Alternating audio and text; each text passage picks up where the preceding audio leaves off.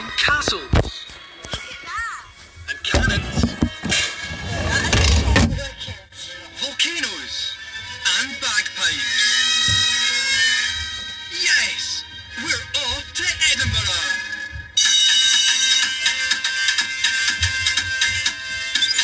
The Our School students are back. See how they're all doing in secondary school. I'm not your dude, Darren. You call me sir. It's a big deal, full of challenges, adventures, What are you doing? fun, and friendships. Welcome to Our School. It's an early start for some of us this morning. Don't go all the way to the back, please. Don't go all the way to Actually, yes, do go to the back. Can't go to the back. Because it's the end of term, I've decided to take 6 members of first year who have really stood out on a special day trip. There's Jamie, who looked after Malachi when he arrived in school. There's Joni and Amy. They won the bake-off. There's Gabriel, whose team won the quiz. There's Fraser, who was a tour guide to Our School. There's Leon, the bagpiper. And there's me, Mr. Nicol. I'm taking them to one of my favourite places in Scotland. We're heading to the Scottish capital, Edinburgh. Edinburgh's colder because it's nearer to the North Pole. Well, we're nearer to the South Pole. Yes, we are. We're nearer to the South Pole than Edinburgh. Get your feet down. Feet. Fraser. You're going to need your feet for walking, because that's the best way to meet some of the city's more interesting inhabitants.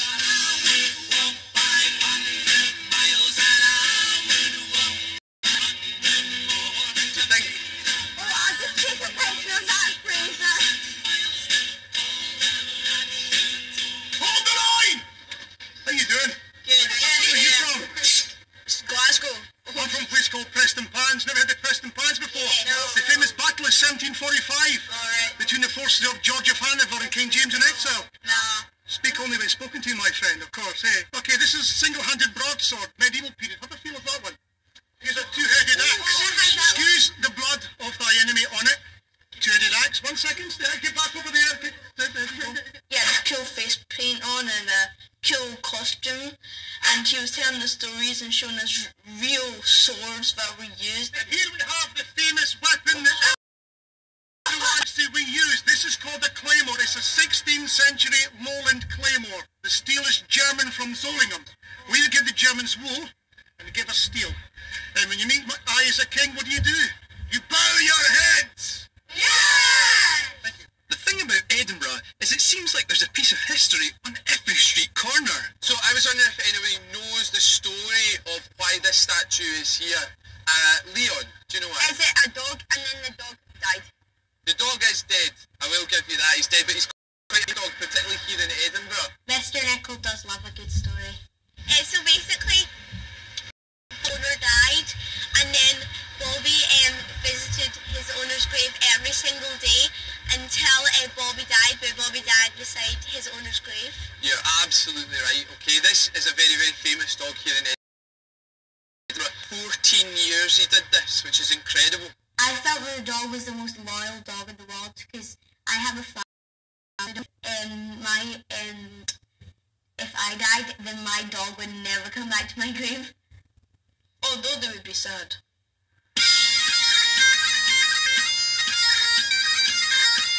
Not many cities have a medieval castle sitting on top of a volcano right at their centre. It looked like something in a movie and it's pure, I don't know, it was just amazing. I loved it. But hey, this is Edinburgh. I told you it was special. When I built my own castle, but it needs to have windows in it. Because no, because that one didn't really, like, the actual castle didn't have windows, and you know you can't live in a castle that doesn't have windows. It's been a palace, a prison, and a fortress. They even used to burn witches here. Today we're here to see the 1 o'clock gun. It used to fire every day, so that ships in the Firth of Forth could set their clocks.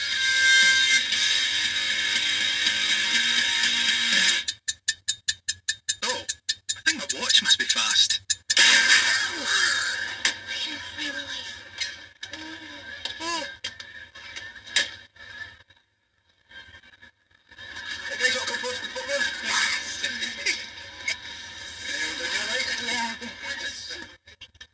The guy that was firing the gun, his march was kind of funny though, because it was like, it was like, he stood so straight, it looked like he was like, he'd eaten a plank, and the plank was just like straight down on him and he couldn't like move. So, it's 1 o'clock. You know what that means, don't you? A little bit of lunch? Exactly. Lunchtime.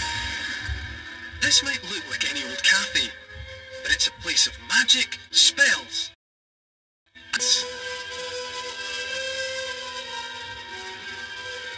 This is the cafe where J.K. Rowling used to come when she first started writing her Harry Potter stories. How did she manage to stay in a cafe filled with everything to do with elephants and didn't even mention elephants once in the story? How do you manage to come up with a story about a whole magical world?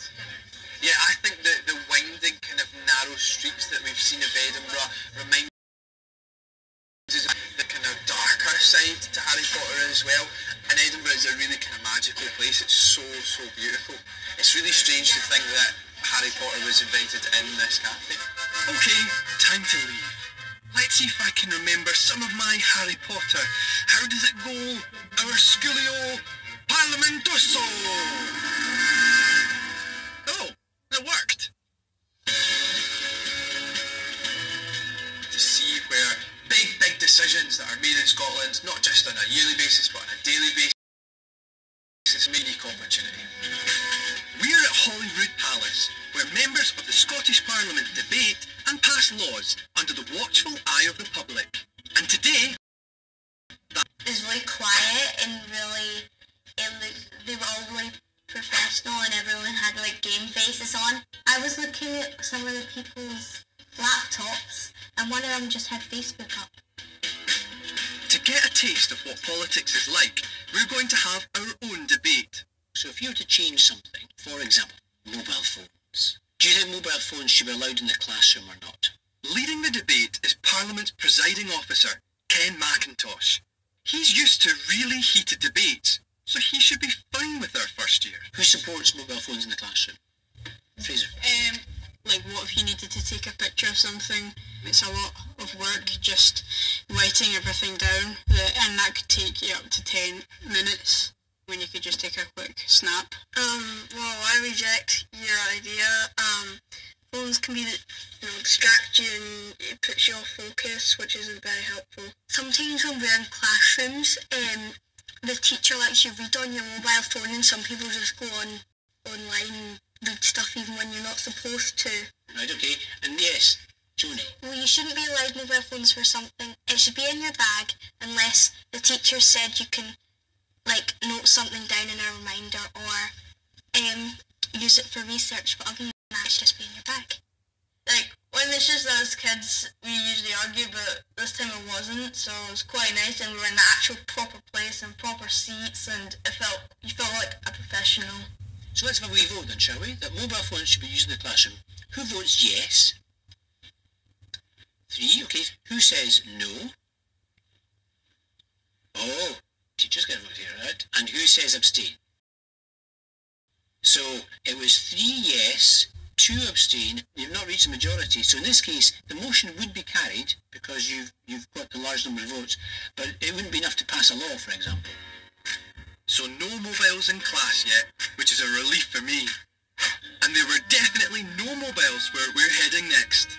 We're going to go back in time about 400 years. And we're going to see what life was like here in Ed. I think it's going maybe a bit dirty. Do you think so, Fraser?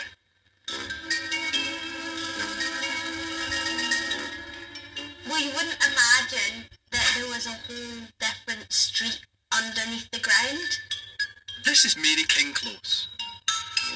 And it's not a fake. It's a real street from 400 years ago. It was quite spooky. Because it was underground, it looked, it was kind of scary and dark.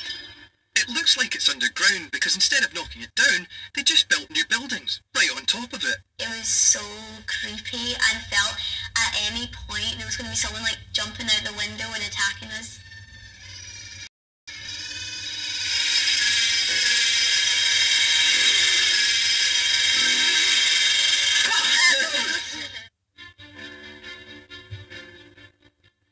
During the plague, they just let people die down there, so it was kind of creepy to think that we were down there where some people died. The Great Plague of 1645 killed around half of the city's population. It's said that 300 residents were bricked up in their homes here and left to die. Man, that Black Plague, it didn't matter who you were getting the Black Plague. That was bad. You guys know that the plague was not spread by bad smells. Yeah. You know that it was actually spread by fleas, and more specifically, fleas that lived on the back of rats. So my pet rats, Toffee and Fudge, are beautiful and they wouldn't hurt anyone. So that's why I get annoyed when people say We're talking 400 years ago. No, and but they were still pets. No, but they were still They were living in the sewer. rats and they wouldn't hurt anyone. And it was the fleas, not the rats. The rats are harmless. I'm glad I didn't live in that time because There'd be no Wi-Fi, I would die. I don't really care about the Wi-Fi. There were worse things than no Wi-Fi. Try no toilets. They would have had a bucket, and they actually were only allowed to empty this bucket twice a day. Do you know what they shouted when they threw out this waste? Hi, how you doing? It wasn't hi, how you doing? Do anyone have any ideas? Just pooped. No, again, not quite. Bombs away. Not bombs away, no. I just done a dirty. Yeah, no, unfortunately not. Now, these are all very good ideas, but they had a universal phrase, Gardy-loo. Now, Gardy-loo was a really, really bad mispronunciation of mind the water in French. Now whenever I go to the loo, I'm going to shout, Guardy Loo! And my dad's going to be like, what are you doing? I'm like, you don't want to know. What happened if everyone had diarrhea? It would have just smelt even worse. Please tell me you washed this. Hygiene was rubbish. They should have invented hand sanitizer back then because really, it was a mess. They needed it. Thanks, Leon. Right, smarten up everybody, because we're off to the music and Highland drumming. That's right, a military establishment. Look smart, first years. It's inspection time. Class, shah!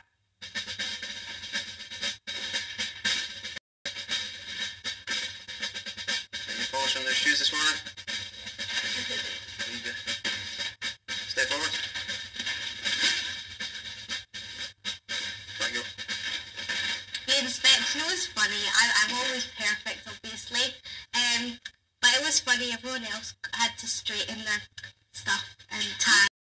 I didn't, but because I'm perfect. Yeah, but everyone else did have to. One last adjustment of Fraser's tie.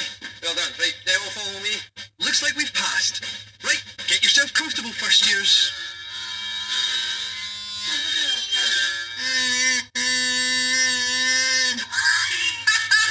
It's time for our bagpipe lesson. So the first thing we're going to do is play our bass note called low G. So it's played by covering all of the notes with your fingers, all the holes with your fingers. It sounds a little something like this. We're starting with a chanter, which is like a recorder and is used for practicing and by beginners. Yeah, so basically we want you to place That's us. Can you tell? left hand at the top of the chanter. Thumb on first and make sure you cover all the holes all the way down. Learning the chanter, how do I say bad? I think you've said it, Fraser. Hey, Mr. Nichol.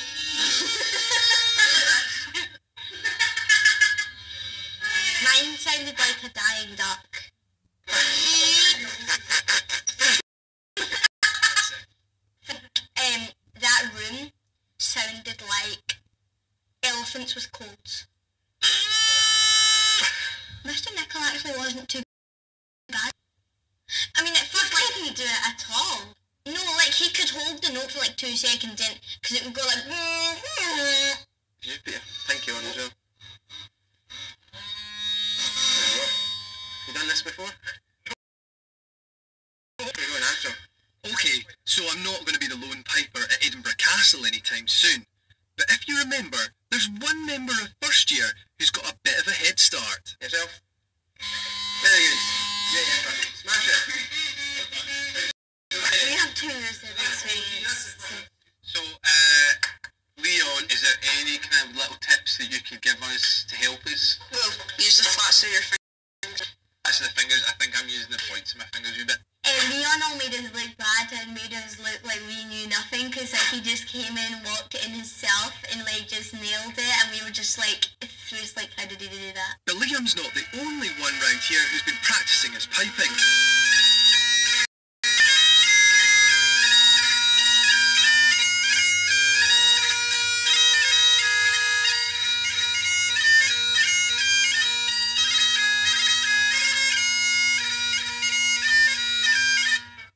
Oh, sir, in you come. Sure. Do you want a wee present? What do you think? Amazing. Looks the part, eh? I was in the full Highland uniform. It was absolutely amazing to look at. I was really, really proud of wearing it in a funny way. I was thinking this might be class outfit from now on. Just on a Friday or something. I bet you didn't know I could play the bagpipes, did you?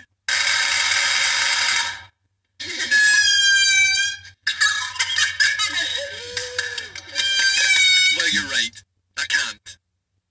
But this lot definitely can.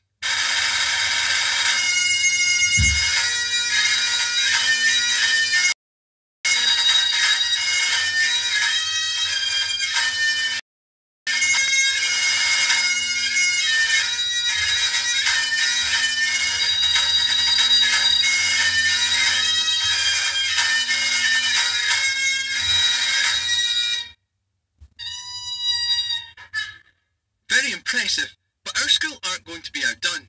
Take it away, Leon.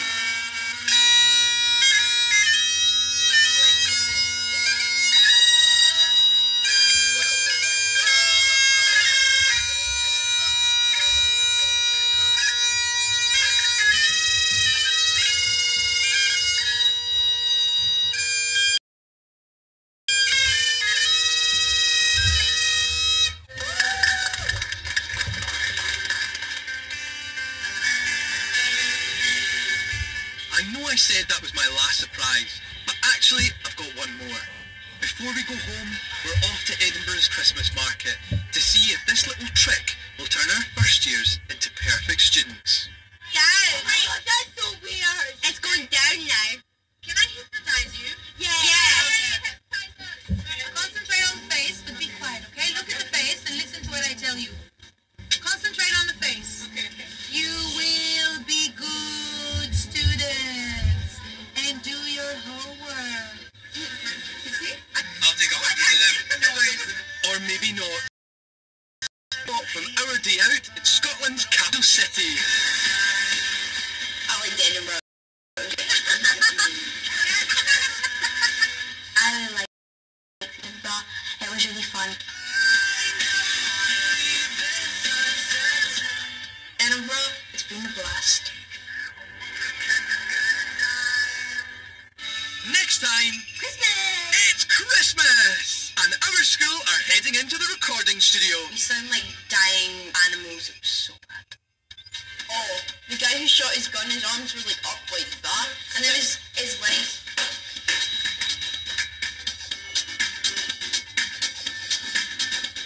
No, like, how is this necessary? Right, you've done it, and then you walk around.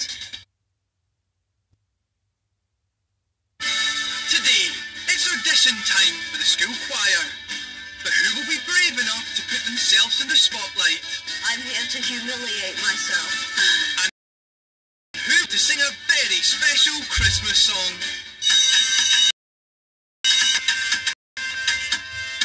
It's the last hour school of this series, and the end of term for this year's students. I'm not your dude, Darren, you call me sir.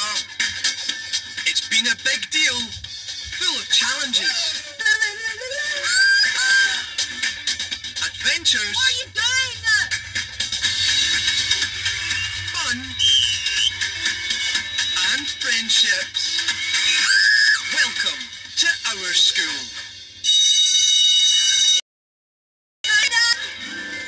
Darren, why are you shouting out Happy Christmas this much? Jingle bells, jingle all the way. Jingle bells, jingle all the way. Dashing through the snow on a one-horse open sleigh. Here we go, laughing all around. Hey, jingle bells, jingle all the way. Oh, what fun it is to ride in a one-horse open sleigh. Hey! Does anyone else get the feeling this might be the Christmas episode? Christmas is coming soon. And as if Christmas isn't exciting enough, Mrs. Gemmell has an announcement guaranteed to spread even more Christmas cheer. We have decided to put together a Christmas choir. We are going to pick a very good special Christmas song. I love Christmas such a lot. This is one of my favourite things I've ever done at school. So the auditions are going to be coming up in the next few days, and we're inviting everyone to take part in the auditions. Not only will the students get a chance to sing, the choir will also star in the Our School Christmas music video. It's an exciting project, and in charge is Mrs. Gemmell, one of our school's music teachers. I'm quite calm and relaxed in the classroom. Danya, Salma, Callum. If I fall over at the front and everyone laughs, I'll laugh too. I try and not take things too seriously. I'm going to do my oboe impression. Are you ready? Sounds like a singing duck.